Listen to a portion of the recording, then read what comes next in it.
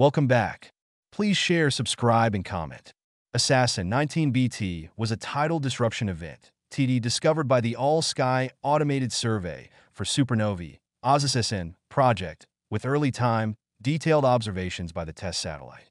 It was first detected on January 21, 2019, and reached peak brightness on March 4th.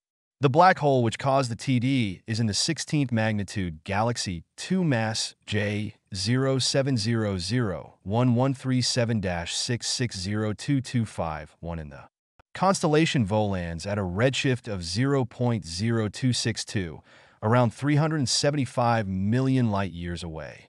Observations in UV light made with NASA's Neil Gehrels Swift Observatory showed a drop in the temperature of the tidal disruption from around 71,500 to 35,500 degrees Fahrenheit, 40,000 to 20,000 degrees Celsius, over a few days. This is the first time such an early temperature drop has been seen in a tidal disruption event. The transient resulting from the tidal disruption event has been cataloged as a 2019 OC.